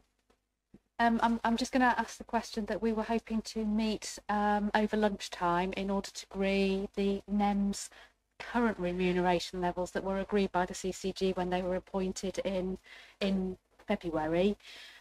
Would it be okay to actually work on the basis that the proposal that Brown Jacobson have sent us, and we were going to kind of not have you kind of being part of the chorus anyway, Kate, for that remuneration, that we can still go ahead with that today? Would board members be happy with that, or do you want me to kind of defer that decision that was supposed to be happening this afternoon? Can I just ask what the implication is if we don't meet? Does anything happen to our terms and conditions for people already appointed from the CCG? Can we roll that forward whilst we get robust advice that as a board we're happy with? So we have to, I think payroll will close down something like the 9th of the month, so potentially NEMs won't be paid. So can I make a recommendation that we roll forward the CCG Remcom's recommendation for a further month whilst we get legal advice that everybody's happy with? Does anybody object to that? Do you object to that? So long as it's okay and work. Does it work from a statutory perspective? We're not breaking any rules. Colleagues? And we'll then end up having a virtual meeting. And just so people are aware, there were no, as part of that review panel meeting this afternoon, there was no increase or anything. It was literally just a like for like. So REMCOM's the place where we get into trouble. So REMCOM needs to be managed well. So if there is any disquiet around how we're establishing the pay review group for our non-executive members, my strong advice to the board is that we take the recommendation, and I had as the AO from the CCG, I'm the continuity, me and Simon actually, and that we review within a month and come back with legal advice we're all happy with. Yeah, in fact, could I just challenge, is there any reason why it couldn't be done on the 14th? None at all. Why don't we try and get to that? Yeah. Done. Lovely. So let's move on. So that's all the committees. So let's just come back to the overarching stuff. I've left it to the end because I wanted to have get you to get some feel about how each committee might, what's there for, how it might work, the gaps it's going to involve, and that kind of thing. So to be fair, the new non-exec group and myself spent quite a lot of time actually trying to work on these and coalesce behind something that you could almost sort of say it is the thing that each of these committees needs to hold a litmus test to in terms of that, for which I was very grateful for Kate reviewing it and being happy with it at points. So is there any observations that you want to make on that? If not, we'll take that. Yeah. Sorry, just to text you on then, this is about the overall setup. So I did have a question, if it's okay. Yeah. And it builds on some of the comments that have been made about not duplicating with existing work. Yep. The current expectation that's set out in the papers is that every ICB committee, so all 8 of them, will seek assurance from the delivery partner's own scrutiny committees in a timely fashion. Yeah. And the paper sets out a number of specific things that each of the 8 committees will do, ensuring action plans, budgets and agreed key performance indicators are on track and mitigation actions are agreed.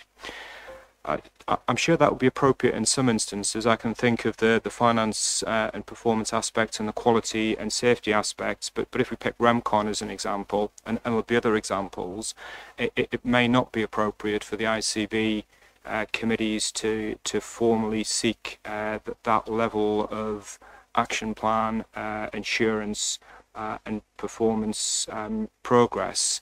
So from a governance perspective, I have some concerns about that being set out as well, in the REMCON example, it could be, but I use REMCON only as an example. There may be other committee actions in the provider organisations which it just may not be appropriate to share in that detail with ICB committees. So I have a governance question, and also separately there's a pragmatic question about the ability of the 8 ICB committees to require that level of information from at least 4 NHS provider sets of committees. And actually the way the terms of reference are written, it isn't exclusive to the NHS providers. So there is a potentially significant amount of work as well associated with that. And I certainly don't raise that, I raise that, but not with any intent that we shouldn't be providing this information where it's appropriate. And I just wonder whether in that particular section there might be a different form of language, which is where it's required, or in some instances relevant ICB committees may or will seek assurance.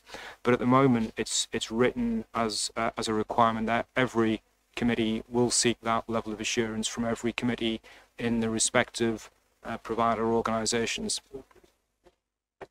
Take me to the particular paragraphs or pages that you want to tweak, please.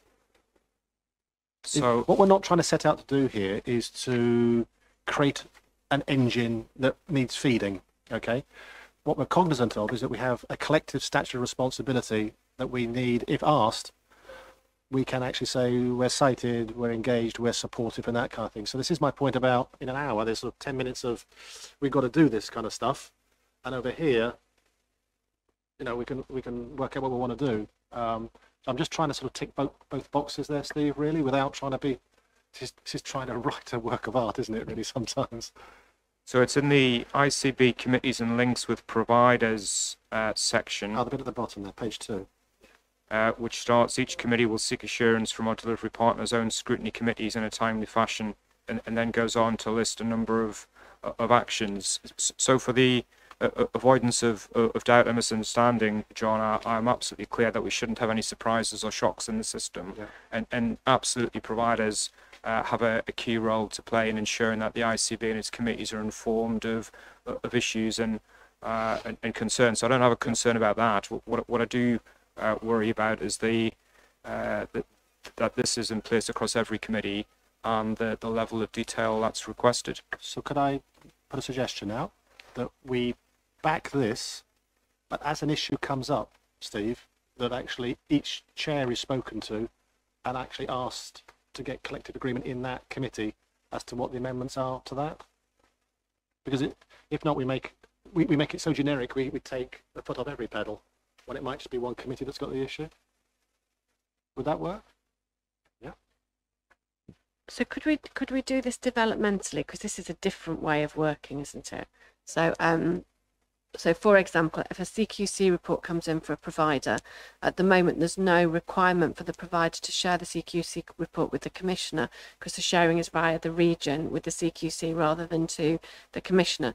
So there are some things that I would like us to change straight away, because having sight of concerns, issues, areas where we can genuinely support each other and be held collectively accountable for things would be very helpful. So I just wonder, as a developmental part of pulling all of our committees together, could we almost start to discuss what are the things that we would share now that we wouldn't have shared before, and build up, I don't know, over time, a trust that we could share at a much earlier level. And I think we can only do that in each committee with the people around the table and working across our providers. So I know that's a bit woolly and it's not a very clearly defined action, but what it relies on is that we have an intention to work together in a different way. And speaking in the role that I sit on this board so not from an RCHT perspective, but clearly from on behalf of our NHS providers, I think that principle of working differently is something we strongly embrace, and that provides really an outstanding opportunity for transforming health and care in this region. The way it's currently phrased, though, I think does potentially provide some, well, it does place some absolute expectations. When I think of the level of risk which has been managed in each provider, the actions plans that are in place, and the additional workload that this would potentially generate for the providers and for the committees, that does concern me. So if there is an agreement from the board to support the principle of no shocks, no surprises, early site escalation of issues, and perhaps a request that I might work with the committee chairs and with Kate to have a form of words that reflects that delivers that commitment, and we could potentially do that before the 14th of July.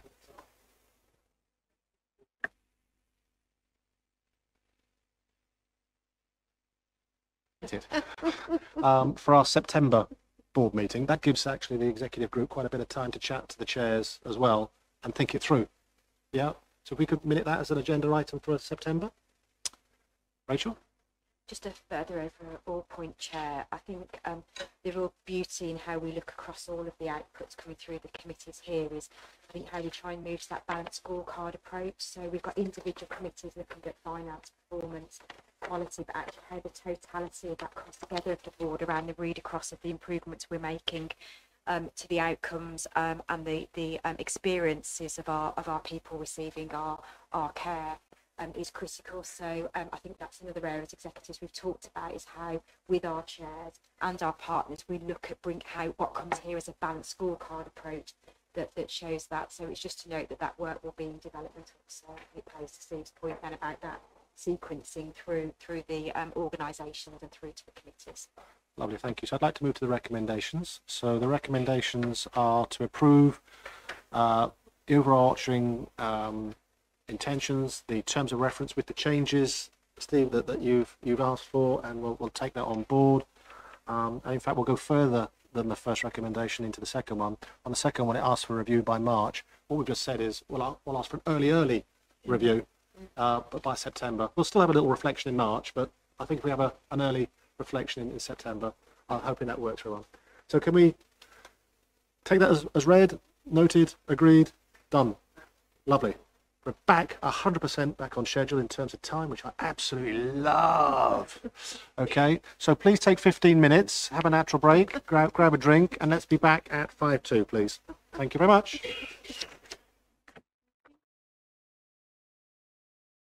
Right, okay, colleagues, so let's crack on. So we're now actually at item 12. So Carolyn, would you be kind enough to introduce ICB policies, please? Yes, thank you. Then this is a section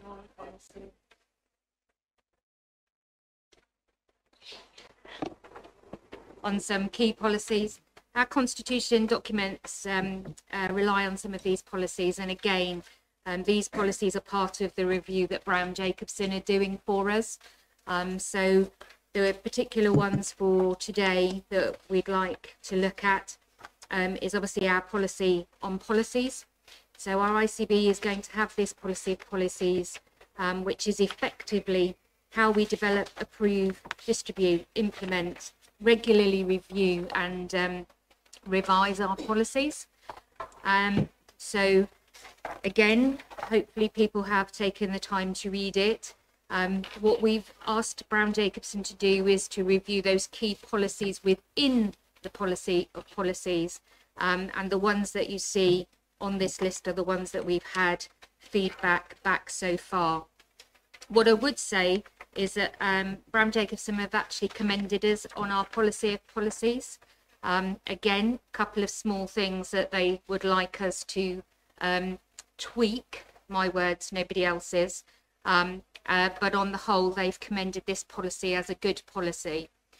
So if I stop at the policy of policies, John, and do you want to go through them individually? Or just will I go through them? You go through the whole lot, then that'll probably be a bit faster. Yeah. Okay. So second one that I'd like to kind of commend to the board is the standards of the business conduct policy. This is basically our guidance on ethical standards. And again, this policy is mandatory for us and referred to frequently within our constitution and the model guidance issued by NHS England. Two very small bits of feedback from Brown Jacobson, just a few extra words around the anti-fraud section, and they want to just build our definition of colleague. So that was those ones. Our corporate business standards policy is our information for staff on key governance areas. And again, this is an internally developed policy, which obviously for our perspective captures various corporate governance related matters within a single policy. And again, some small bits of feedback from Brown Jacobson, just about including some additional detail that links back to the Constitution. So the thing that they kind of said is obviously the need to update the board partner nomination process with the revised national guidance. There was a few things, a few words that had been missed out from there. So that was that procurement framework. There was a fair few comments on the framework. However, it was recognised that for colleagues who maybe don't know, the procurement legislation is going to change significantly in September through to April 23. So there'll be a new procurement portal and a new way of procuring things. So therefore, we are awaiting the guidance around all of that. So we will need to revisit the procurement framework when that comes out and the relevant documentation around it.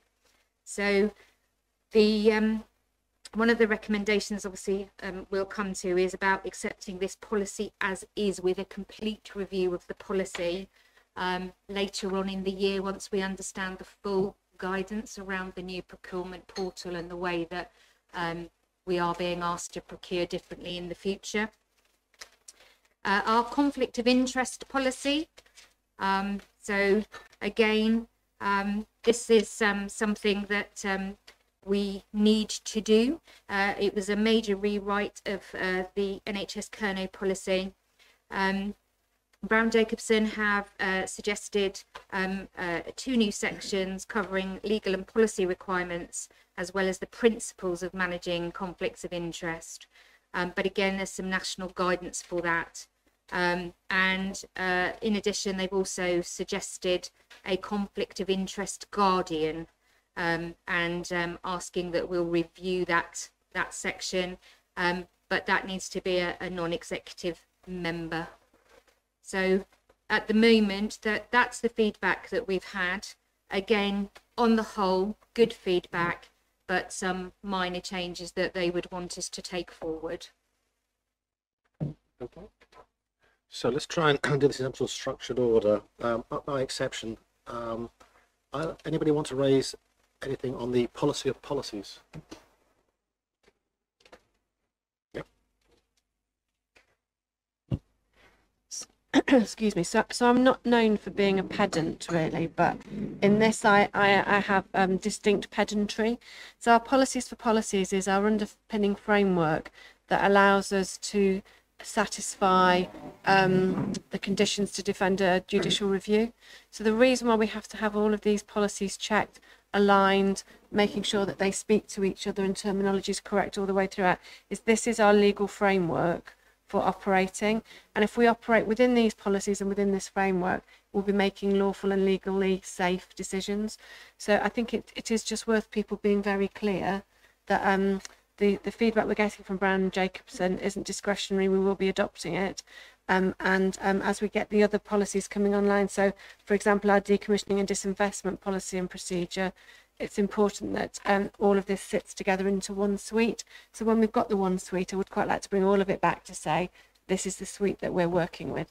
And I know the phrase policy for policies makes people roll their eyes because it sounds really bureaucratic, but it's a safety net. Do you have a view on when we might see the review of that?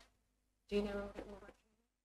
So there's 11 other policies that Brown Jacobson are looking at. I will get feedback by the 12th of July, so I can give you a verbal update at the next meeting. And then what we can do is make sure that all those changes are kind of incorporated and back into September. Lovely. Happy with that?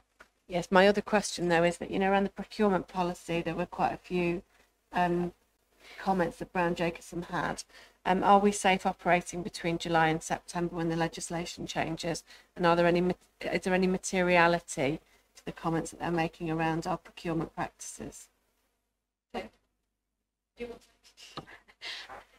Kate, I don't think there is, because we're waiting for the legislation that is about to be released in September. However, I can go back and absolutely double check that for clarity. What I don't know is whether we have got any procurements that will happen between now and September or January when we bring the policy, so we can find that out as well. I think undoubtedly we will. I just want to make sure our current practice is safe and lawful. So if there's anything that impacts on as we are today, we need to make immediate steps to put it right.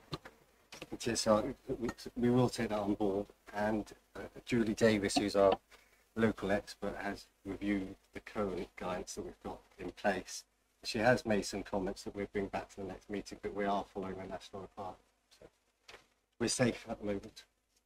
I'm asking a Could we note that? Yeah. Yeah.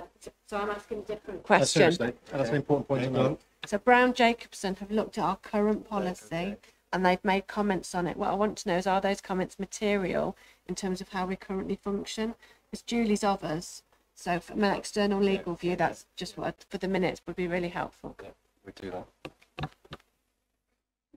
Okay, anyone wants to raise on this standards of business conduct policy? Steve? It's just I think probably a brief question. My assumption is this policy applies to ICB employees, not ICB board members, and one of the reasons for asking that question is the media interviews section, as an example, requires that board members seek approval from the board chair or the chief executive to undertake interviews. Now, clearly, a number of colleagues around this table in their capacity outside of the NHS the ICB board, outside of that, would be undertaking those things on a routine basis. So there might be other parts of the various policies which have that kind of question as well. So I think what I'm looking for clarity-wise is that this is applicable to ICB employees rather than ICB board members.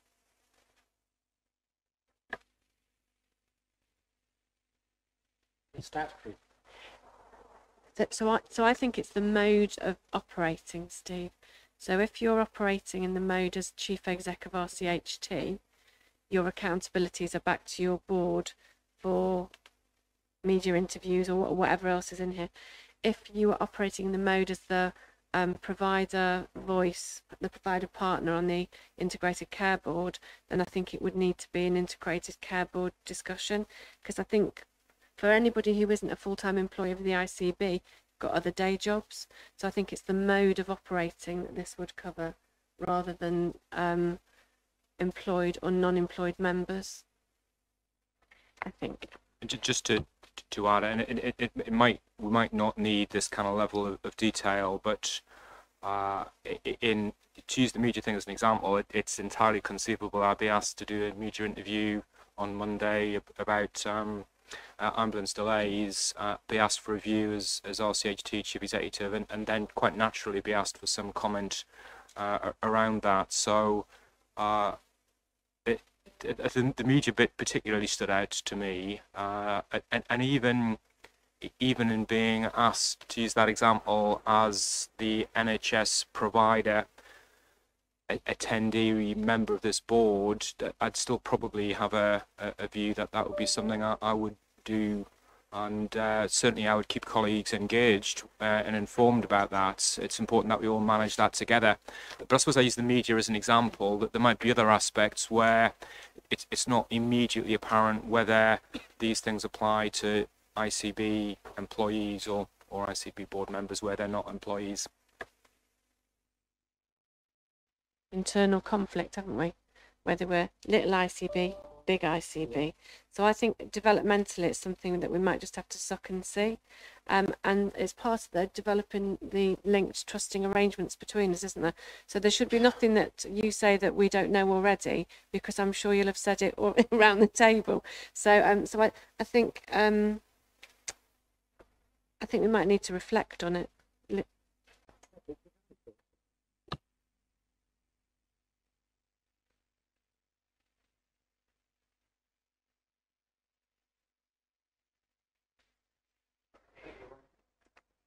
Thank you for raising it, Steve. I think this affects all 4 partner members, and I'm just wondering whether there's, because I can take the point completely that, you know, lots of people have different types of roles. Depends which hat they're wearing. My personal view would be, when you're wearing your hat here, just make that clear, and then we've got to collectively stick to our roles. But when you're wearing your other one, but we don't want to put you in an invidious position. It's just being clear that you're clear, and your other 3 colleagues, when what applies when. Is there anything we can help our 4 colleagues with on that? I think the distinction that's been described makes, the distinction described about capacity in which people are operating makes eminent sense. Whether that requires changing wording, or whether that's one of the things that might be recorded in the minutes as a minute of this discussion to clarify that, would be the question for the committee, really. Happy with that? Neil was next, yeah.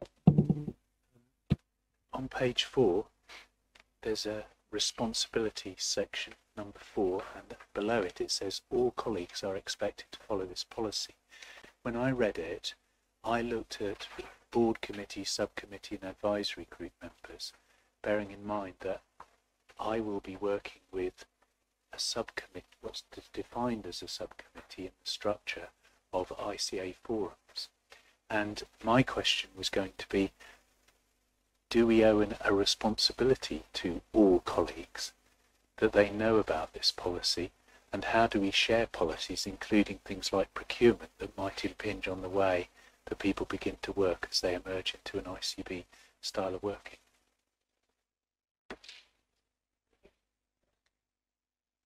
So remember, the only statutory officer in an ICA at this point is the managing director, brackets, not sure the title's right, and they're there so that we can use money as a way of getting into ICAs.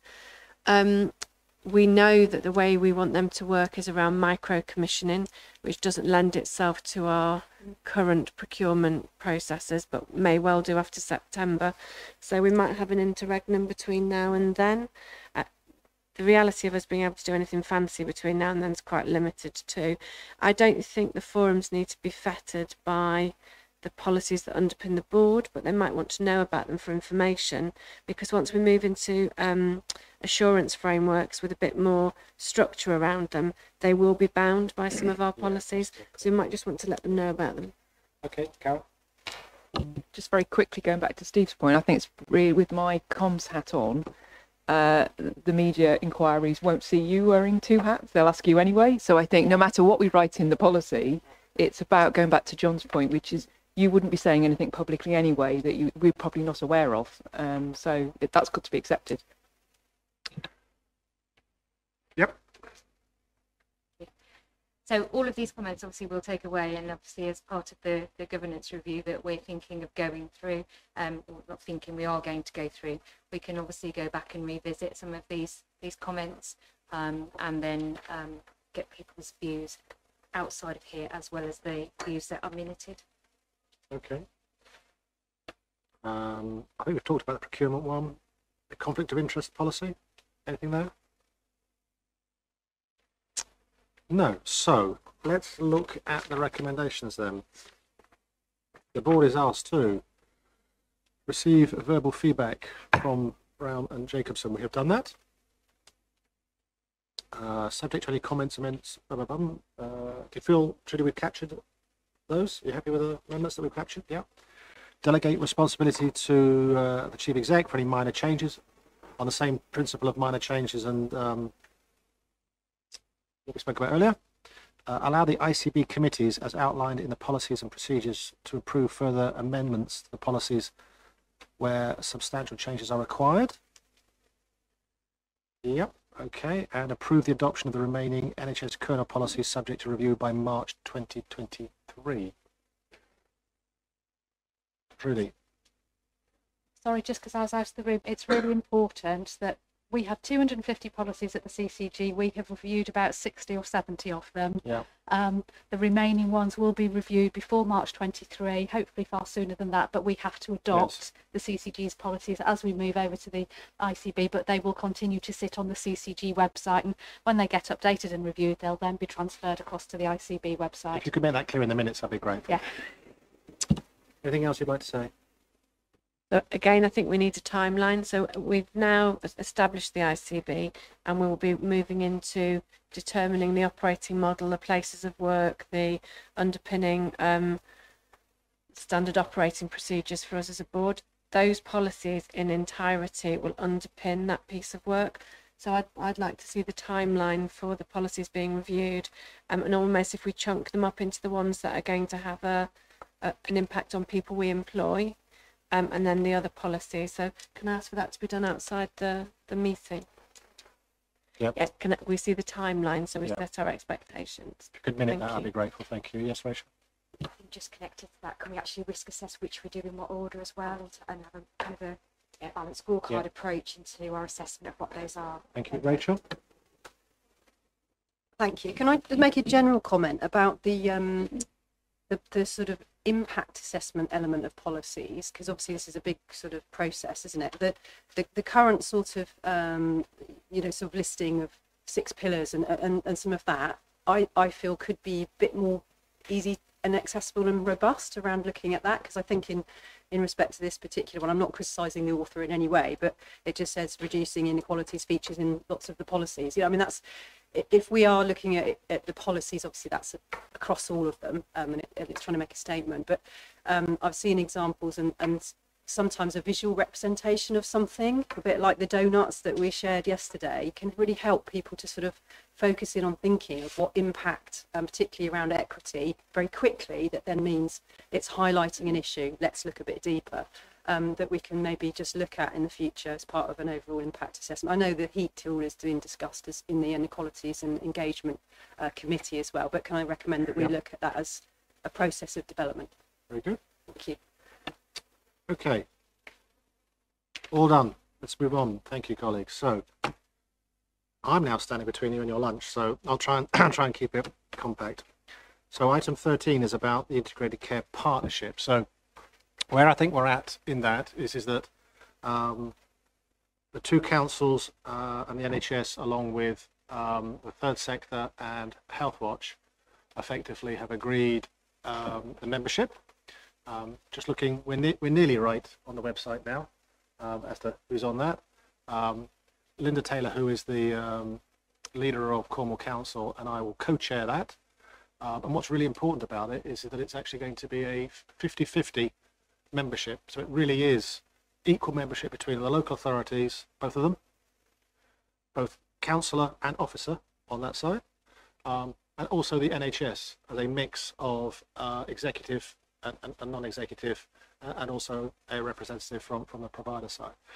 In terms of its roadmap to getting signed off, 3 groups need to sign that off, us, and therefore I'm expecting that the terms of reference that's being worked on at the moment between the councils and through Trudy's office at the moment on our collective behalf is making great progress. The idea is, I suggest, Trudy, what we do is, now you know who's, or you've known for a while, who's on that from this board's perspective. So for example, Margaret sits on there. I think we should do the courtesy of making sure that everyone who sits on that, who's on that here, so it's principally Neil and Margaret and the executive group, I think you should just share that, get that out. So the idea is that we take to the 14th of July our NHS ICB view of that, and then as we go through there, somewhere between there and the 28th of July, which is the date in the diary for the first meeting of the Integrated Care Partnership, will be the signing off by Cornwall Council and the Council for the Isles of Scilly, with, I'm hoping, the same terms of reference that gets circulated with you before we actually get to Friday of next week. Because I have to say, our colleagues in the council who have helped lead us on this done a fantastic piece of work, because it's as difficult getting this through your monitoring officers as it is through our own corporate governance team. So I really appreciate the local authorities' support in weaving your way through local government legislation as well, which is, trust me, if you think the NHS is difficult, try meeting two local authorities as well, and trying to then come up with a camel that doesn't look like a whatever. Exactly, hedgehog, exactly. So any questions on ICP?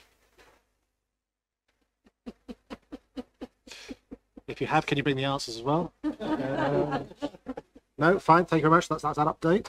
So I did want to leave, only 7 minutes, here we go. I want to leave a little bit of time just to say, this is the public session. We'll have a bit more of a debate in the private session. But just, I wanted us to get into the mindset, even doing this publicly. I mean, how are we feeling about how this has gone?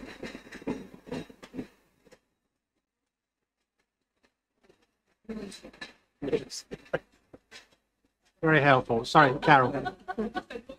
Oh, okay. Has anything not worked for you? Other than the blinking microphone? Anything else that's not worked? Miss Debbie. Yeah. Yeah. Mara? Thanks, Chair. A couple of things. One just small issue that sometimes I'm struggling to hear people, and it's unfair in asking them to sort of shout or raise their voice. So that's just an issue. I don't know if that can be resolved in future.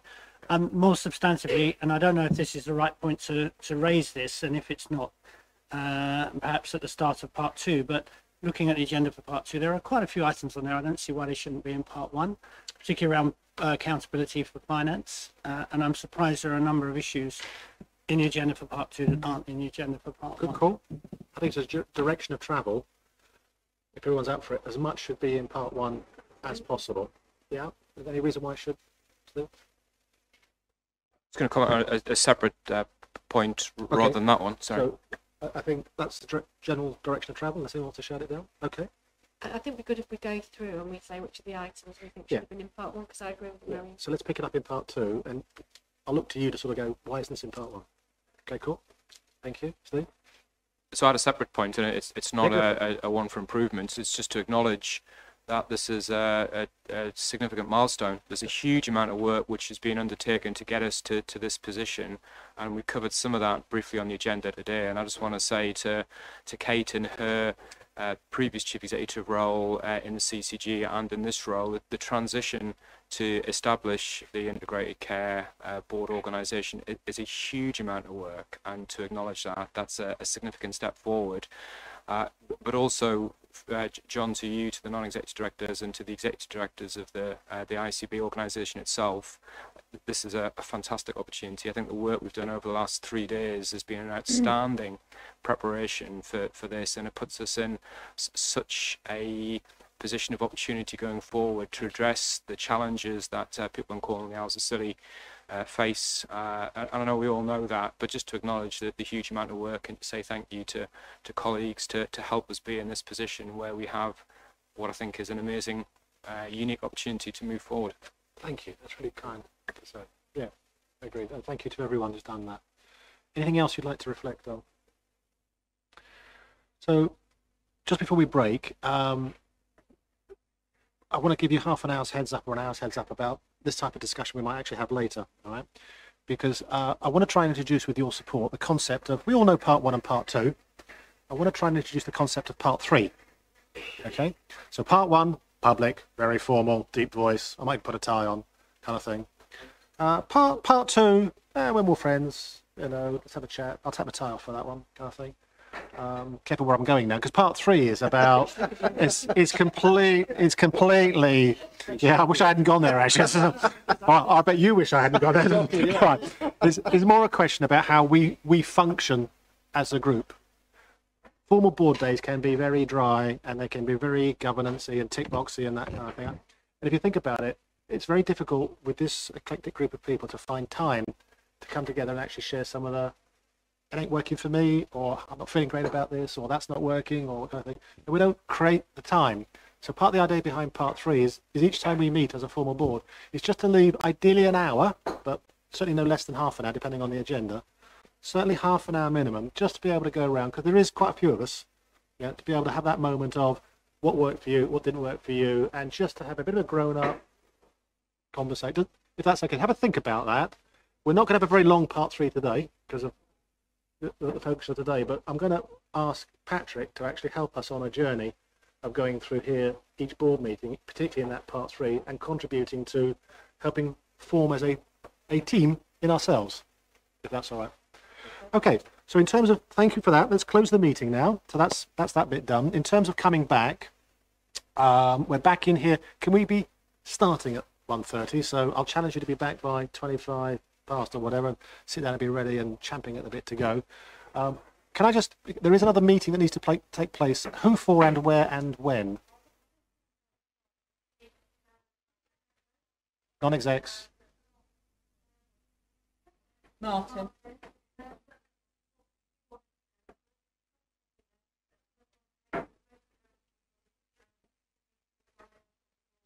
Yeah.